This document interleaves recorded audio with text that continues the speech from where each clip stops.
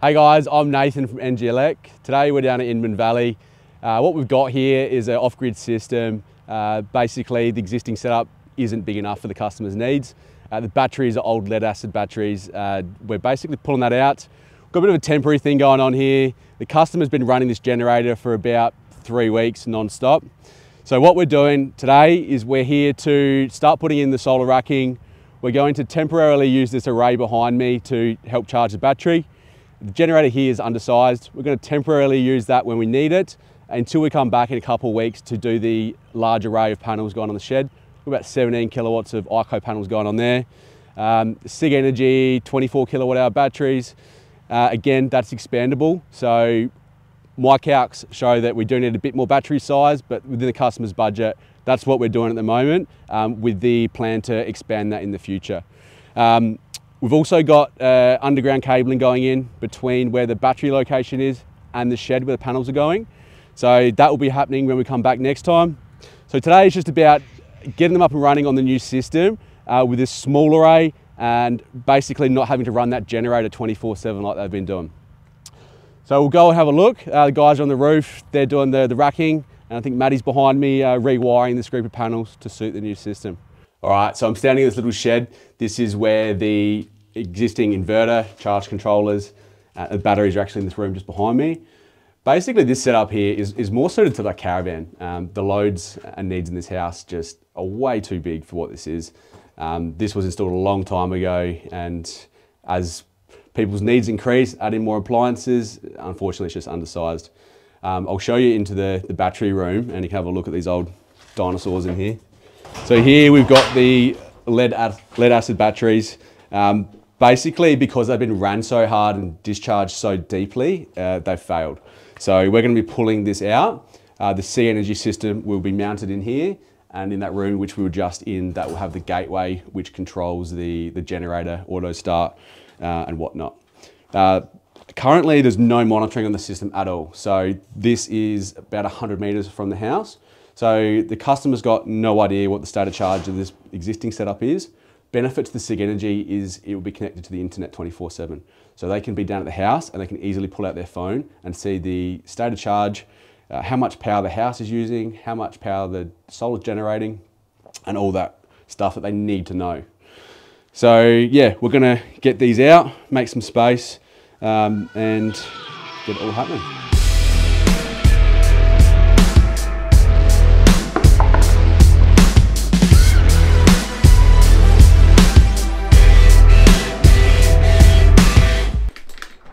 It's crazy the difference in capacity here compared to what we're putting in. These are so heavy for the amount of power they store. Yeah, crazy the technology increase. I think we'll strip these down to a little bit yourselves, might be a bit heavy in this. Or we'll get the apprentice it up. What batteries?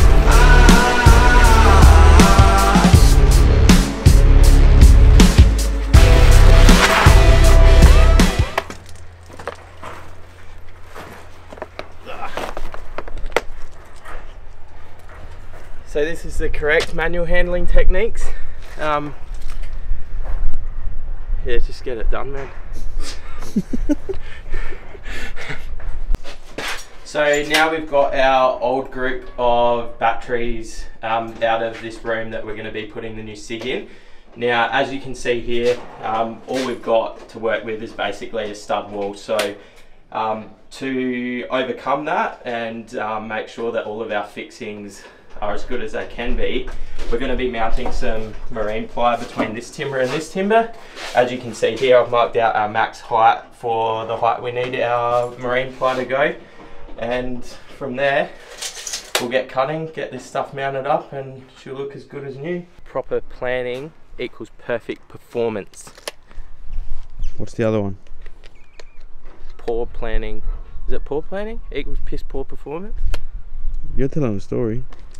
All I know is just we're perfect and we get shit done. So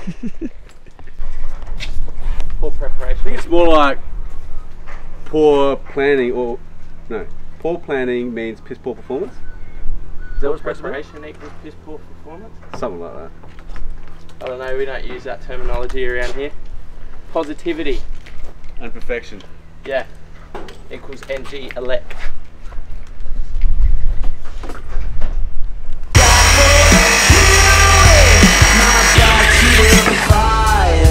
So take me to my limit, 'cause I want it. Take me to my limit, 'cause I want it. Perfect.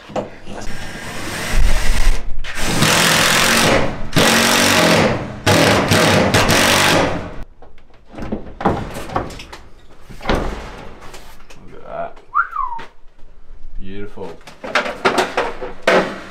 So this here is a Sigenergy gateway. This is basically the brains of everything. So the house power supply hooks into this, the generator hooks into this, and then the battery system itself connects into this.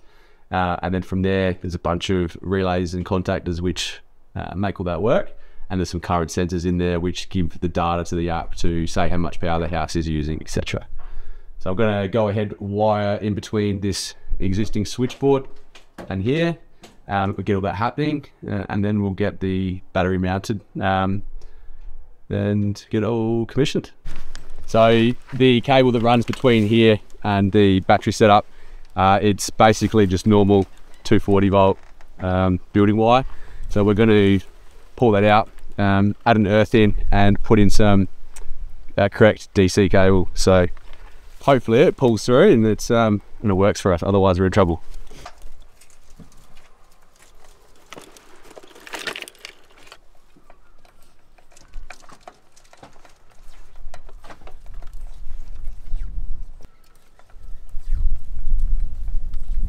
Yep.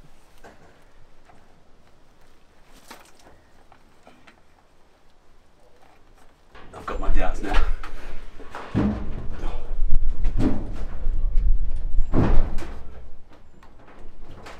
That little fan going into the shed to make all the difference. Black out. And then we'll pull that on the red through, that will pull the DC in the air. If all goes to plan, otherwise we've got a bigger problem. Situational man.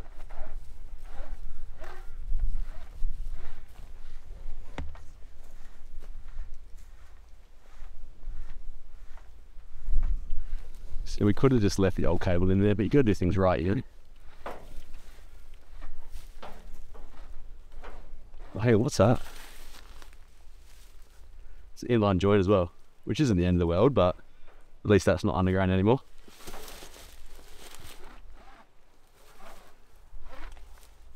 There we go. I probably want about 3 meters in there, I reckon. Let me just check that. Please. I reckon in about half an hour's time we'll have this thing up and running. Start the timer. Down for a moment, my wings are in motion. I'll rise like the ocean. Scars are not broken. I love the commotion. So take me to my limit, 'cause I want it. Take me to my limit, 'cause I want it. Alright, so we've definitely passed half an hour. It's been about at least an hour. Mainly Matt's fault. He's been doing all the work that the apprentices could be doing. But we're getting there. We've got the gateway hooked up. Now we just need to, we've got the battery stacked up obviously. I've got the new cables that we ran to the solar panels. Got to extend the conduit for that. Get a cable between here and the gateway on the opposite side of the wall. And once we've done that, then we'll be ready to turn it on. So probably about another half an hour.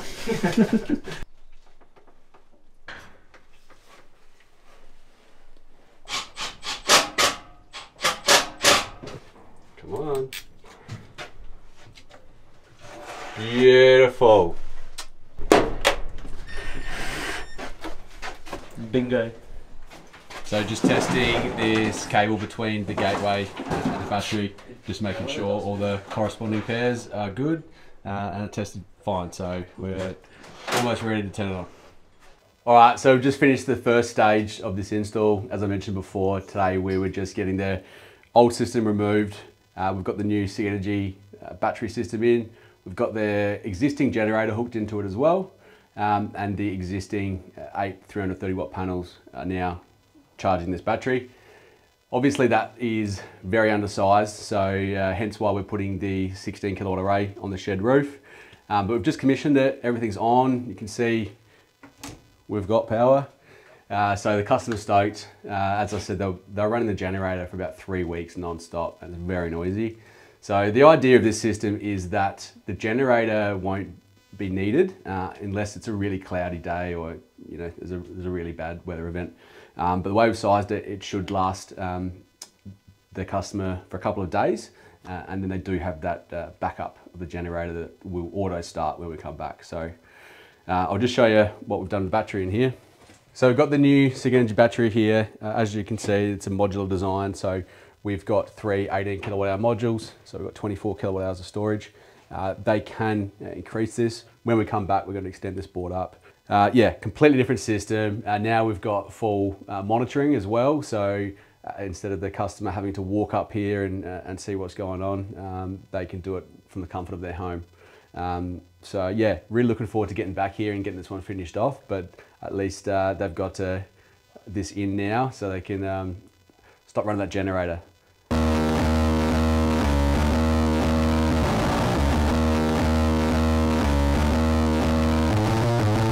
There was nothing left to say. How to get up, walk away. Know when to hold them, know when to fold. Know when to hold them, know when to fold. Hey guys, we're back at Inman Valley today to finish off this off-grid install. Unfortunately, I don't think the weather's on our side today. Hopefully it's good to us and clears up, but we'll see how we go. We've got the generator behind me going in. We've got a trench dug from where the inverter and batteries are all the way to the other shed where we're installing all the panels. So we're going to get those panels done, cabling done, and then fingers crossed by the end of the day we'll have it all up and running, and we'll show you guys how it all works. But I feel fine and I feel free, 'cause I'm the last man standing in the street. I'm the last man standing in the street.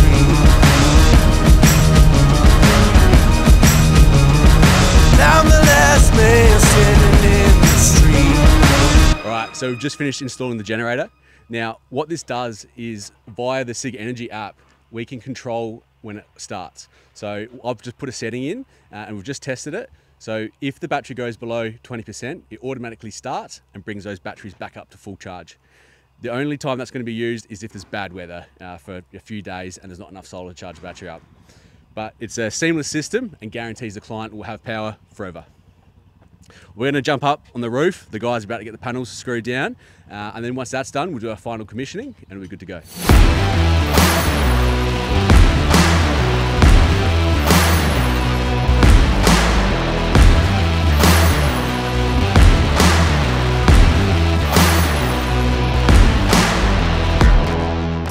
And just like that, we are done.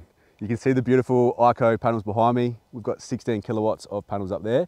We've also utilised an existing ground mount in the paddock. Now, those panels were wired to suit the old setup that was here. So we've rewired those panels to suit the Sigenergy system. What we'll do is we'll head in there and I'll show you the Sigenergy gateway and the battery system and how that all goes together. All right, so we're standing next to the Sigenergy gateway. This is the brains of the whole system. So in here we have some contactors and some pre-wired switches. So basically what happens in this is our generator wires directly into this, our Sigenergy inverter wires into this, and then our backup circuits wire into this. Behind this panel there's also a little computer and some current sensors. So this basically communicates with the battery and enables us to see on our app remotely what's going on with the house load, the battery state of charge, everything. Now, the beauty of this is it has an integrated bypass switch. If something did go wrong with the battery inverter, it will automatically switch across to the generator. Next to it, we've got a little switchboard here. This controls the circuits, which then go into the house. And then behind this wall is where the battery stack is. So if you come in here, I'll run you through the Sigenergy battery. So we're standing next to this Sigenergy battery system. How amazing does it look? It's one of the neatest looking systems on market. At the top here, we have the single phase 12 kilowatt hour inverter. And that basically just clicks straight onto the battery modules below. So we've got 3 battery modules that are 8 kilowatt hours each, totaling 24 kilowatt hours.